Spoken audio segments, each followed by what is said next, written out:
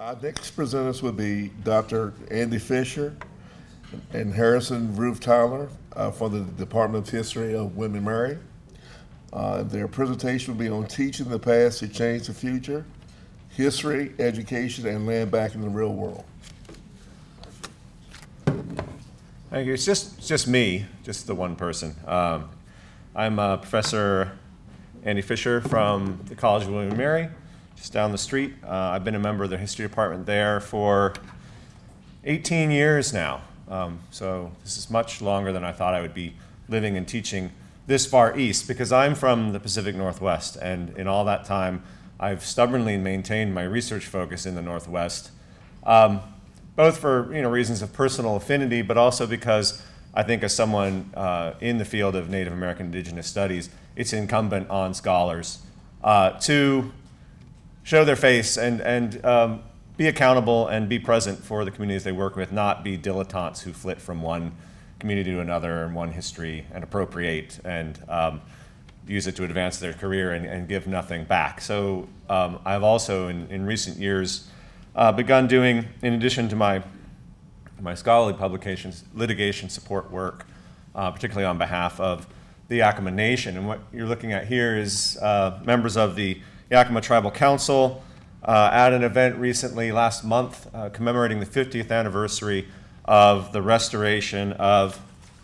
some 21,000 acres of land, only a portion of what they were entitled to, more than 100,000 acres. But in 1972, President Nixon, of all people, signed an executive order returning 21,000 acres of land that had been placed into a national forest due to erroneous boundary surveys.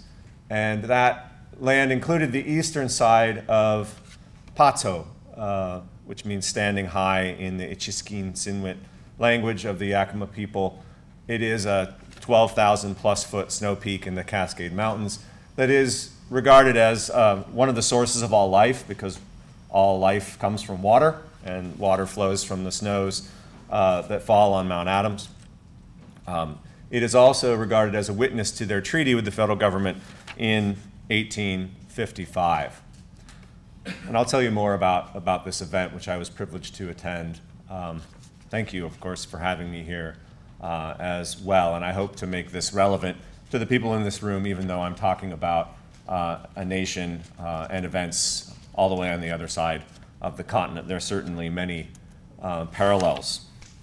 I want to start, though. Well, I was going to start, but I don't know how to do it on here. I was going to show you a clip from the show Reservation Dogs, which if you haven't seen, you should watch. This is a new Hulu series. Is it a previous slide? It's actually the link there. It's okay, though. In the interest of time, I'll just talk about it briefly. But this show is indigenous produced. It's Sterling Harjo, Seminole, Muskogee, and Taika Waititi, the Maori producer and director from New Zealand. And it focuses on Native teenagers in Oklahoma. And in the clip I was going to show, there's a white couple and they're driving into Oklahoma. And on the back of the Welcome to Oklahoma sign, someone has scrawled in spray paint, "Land back." And the husband starts saying, "What does that mean? What is land back? They want everything? The whole thing?" And she says, "No, I think it's just part of it, just a little bit." And he's like, "So they just want some of their land back?" And she's like, "Yeah, and they were treated very poorly." And he's pretty confused by the whole thing. But I think it speaks to the fact that a lot of Americans don't understand land back. It's a slogan, it's a hashtag, but they can't wrap their heads around how it would actually work. Like defund the police or other slogans that make their way into politics. It's a simple way of representing a very complicated idea, but also one that's bound up with issues of restorative justice and social justice generally. So I want to talk a little bit about the themes that are going to guide this presentation, but also my teaching generally, particularly when I teach Native American history, which is what I'm currently doing at the college. The first point is that history matters here and now. That's why it's so hotly contested in our culture and politics. And this has been true for a long time, although right now, it's all the bugaboo of critical race theory so we understand that history is contested ground. But that is also what makes it important to teach as a subject in this STEM crazy world we live in. History, the humanities have an important place, important contributions to make to our public discourse. And I think most people in this room will agree that most American children do not learn enough, if anything, about indigenous histories or tribal sovereignty. This other aspect of American government under our federal system is not adequately taught. And Native American history beyond the 19th century, and in Virginia for a long time, beyond the 17th century, wasn't adequately taught and still isn't. I had a kid just come up through our school system, so I know even though the SOLs have nodded in this direction, we still don't do enough to teach people about Native American history and federal Indian law and policy, which are the constraints under which Native communities live. Another point that I try to convey to students is that sovereign rights recognized and reserved in the past must be respected and protected today, because history isn't over. I'm stealing from Faulkner here, and I don't encourage plagiarism, but history isn't over, it's not even past. It's a famous quote from Faulkner. And particularly for Native communities, history matters, and it can get into places like Congress and in the courts, where what historians teach and write about Native Americans and their history can affect their material interests in the present. So as educators at all levels, we have an obligation to get it right, and also, as other presenters have said, to include it, to bring it in meaningful ways. And the last point here, and the one that goes to the heart of this presentation, is that land back, hashtag land back, is not simply a slogan. The restoration of indigenous territory has happened in the past and can happen again. And the ceremony I attended last month out on the Yakima Reservation is a concrete example of that. It's more than 50 years old now. If you're not familiar, the Yakima Reservation, the Yakima Nation, is one of several tribal confederations that was created by treaty with the federal government in 1855. And set aside a very large reservation on the east side of the Cascades in what is now Washington State. And it involved the removal of many Native communities from their ancestral homelands along the Columbia River. And a lot of this story is familiar, and any place you look in the history of federal Indian relations, you see cases like this where Native leaders were coerced into signing an agreement to sell off, hundreds of millions of acres of land that they didn't really even claim to own in the European sense. So you see, in a reference here, to The Godfather, kind of a mafioso approach where federal commissioners are shaking down, tribal leaders, and on the one hand promising them great benefits. Here's the carrot if you sign the treaty. And Stevens, who was the federal commissioner for Washington Territory, said, whatever is done with your free consent. I'm going to give you all this stuff, schools and plows and grist mills, and it's basically, what do I need to do to get you on the reservation today, my friend, because I like you, and it'd be a shame if something bad happened to you. Which is what happens here in the second quote from Joel Palmer, Stevens's counterpart from the Oregon Territory, threatening Native people with losing everything if they don't take the deal behind curtain number 1. Basically, he invokes the spirit of manifest destiny. We can't stop what's coming. So make a deal or you'll lose everything. You cannot stop them. Our chief cannot stop them. We cannot stop them. So this is a treaty signed, under duress. Native people objected, raising both practical and spiritual objections to the loss of their land, to the sale of land, which, as you can see here in this quote from Alchai, they didn't claim to own. He said, God named this land to us. That is the reason I'm afraid to say anything about this land. I'm afraid of the laws of the Almighty. This is the reason I'm afraid to speak of the land. And he goes on to say, shall I say, I will give you my lands? I cannot say, I am afraid of the Almighty. I love my life is the reason why I do not give my lands away. I am afraid I would be sent to hell. So selling land was an alien concept, and they did not claim ownership. They claimed to belong to the land, not that it belonged to them. But at the end of the day, Stevens threatened them if they did not sign. He said, according to one source who was a witness there, when the Indians hesitated, the governor said to tell the chief, if they don't sign the treaty, they will walk in blood knee deep. This is an interesting piece, and I use primary documents a lot in the classroom, so students see, I'm not making this up, and people actually said this. But what's interesting about this quote is that it's not in the official proceedings of the Treaty Council. It's recorded by another witness there, a white man. And so it begs the question, why is it not in there? Is it because it wasn't said, although he said it was said? Is it because it wasn't recorded by the secretary?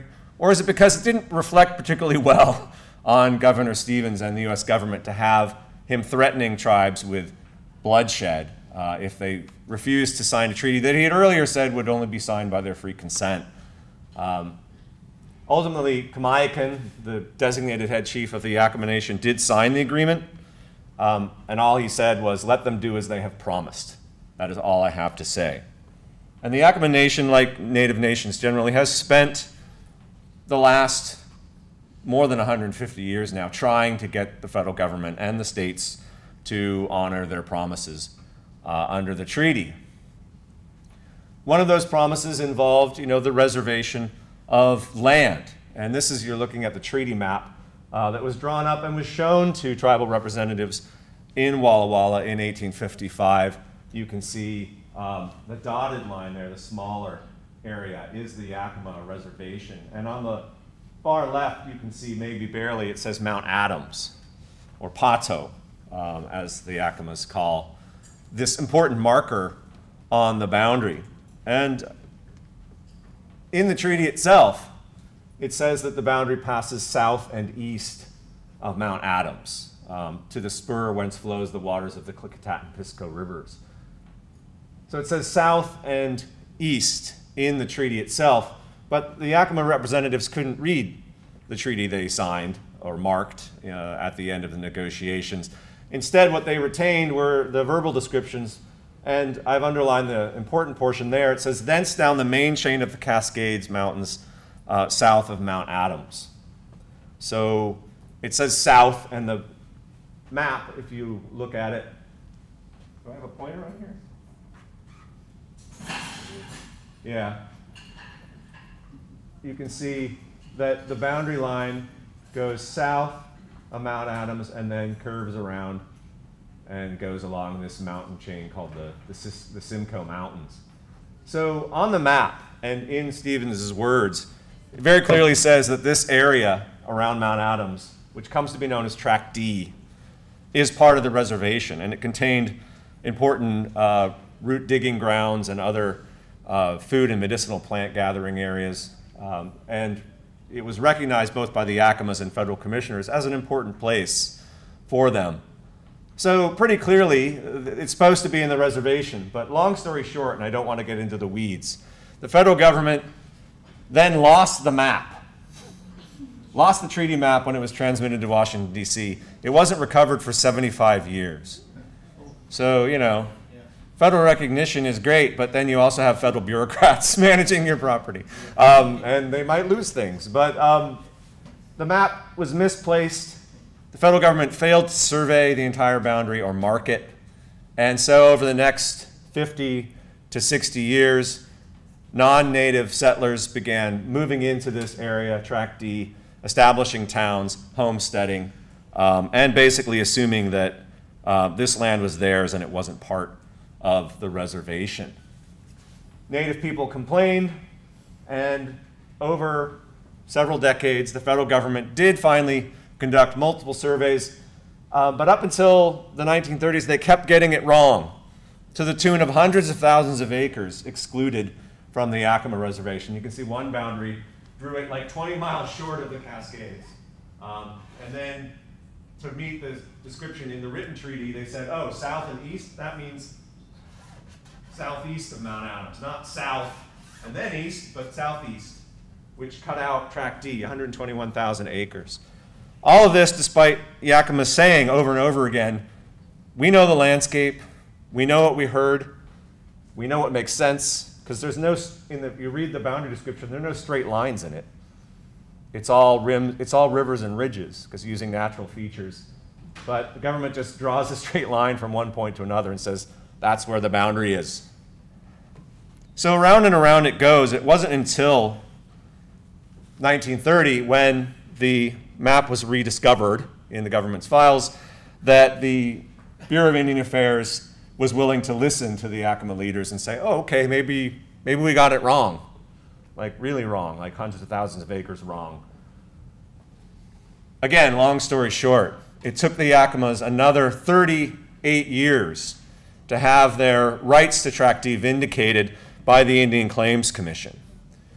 But in 1968, the federal government said, we wrongfully took Tract D from the Yakima Nation, but you can't have the land back.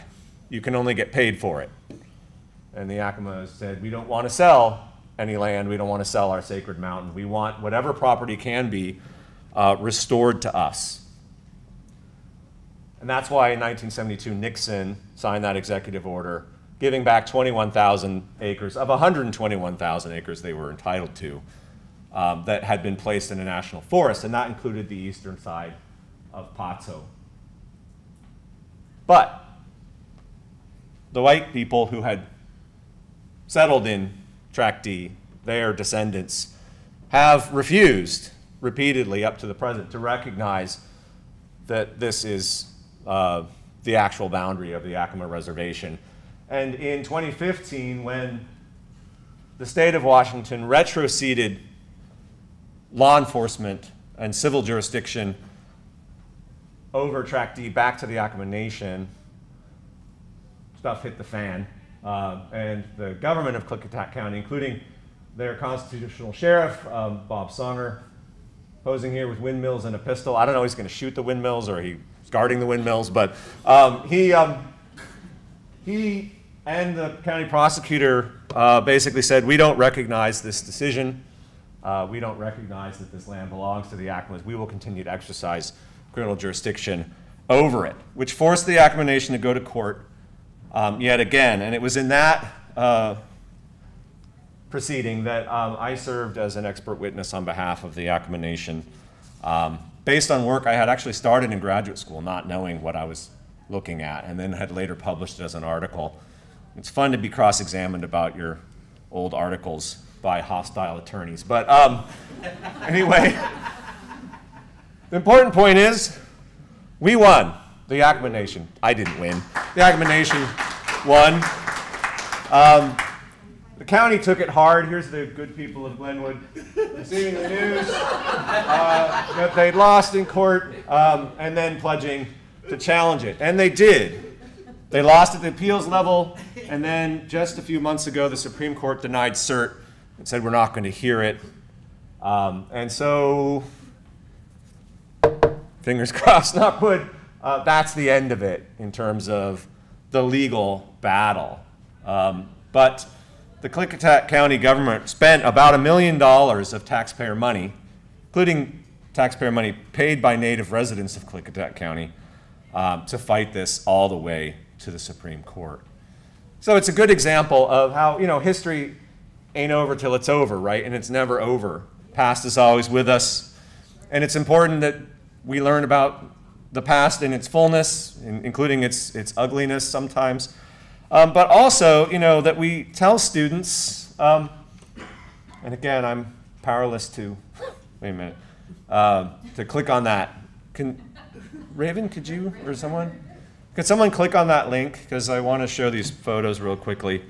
It's important, thank you, that students hear, you know, that Native American history isn't always about loss and defeat and decline and disappearance. That sometimes, particularly when they refuse to take no for an answer, they win and they get land back. So I created this album of pictures that I took when I went out to participate in that event. And if you click on the little 3 dots there, I think it'll give you the slideshow option. Yeah, just click there and then it'll cycle through. So there's Patso. But it was nice, it was very gratifying as a historian to be able to participate in a moment when the tribes were able to celebrate their victory and the vindication of their claims to Pato and to Tract D. So here you see images from that ceremony, which also involved members from the Makah and Lummi nations, because in the 70s, their leaders had backed the Yakama Nation in their fight to get the mountain back. And some of those people spoke at this event. And so I shared this album with my students because I think it's important for them, for all of us to understand that Land Back isn't just a slogan or a hashtag. It's a political program. It's a demand for justice that has produced significant results for indigenous nations in the past and can do so again. It may take decades of intergenerational commitment and struggle, like the struggle for recognition here, to achieve the goal, as well as continued vigilance to guard against new threats, because some people just ain't gonna admit the truth. It may not restore everything an indigenous community is entitled to in terms of full justice, but land back can happen when Native nations refuse to take no for an answer or accept money as a substitute, and they receive support from fellow tribes, powerful politicians, influential celebrities. Marlon Brando got involved, he was everywhere, and other allies.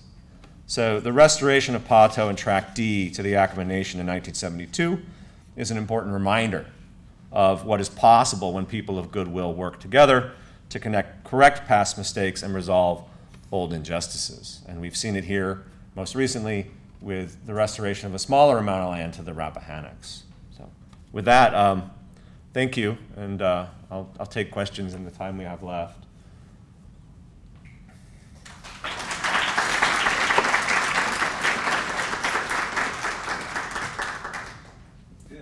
And that's a good point. That's a good point. We want to see this. I mean, there's a tendency to try and latch on to this as sort of a turning point in a larger history of the federal government refusing to admit its mistakes. But Nixon, when he signed that executive order, said it's really because of these unique, unprecedented circumstances and that the land is still in federal hands that I'm willing to turn it back to the Yakama Nation. And so, yeah, there are many other tribes with just, legitimate claims to land that have not even received recognition, like the Chinook Nation in Oregon. So but it is one case at a time. It is having to fight these battles over and over and over again. Even for one nation, like the Yakama Nation hasn't fought this battle once. It's like every 20 to 25 years they've had to fight this again and again, and you know, retrain the monkey, so to speak, you know, that this is in fact theirs. Okay. Thank you. Thank you.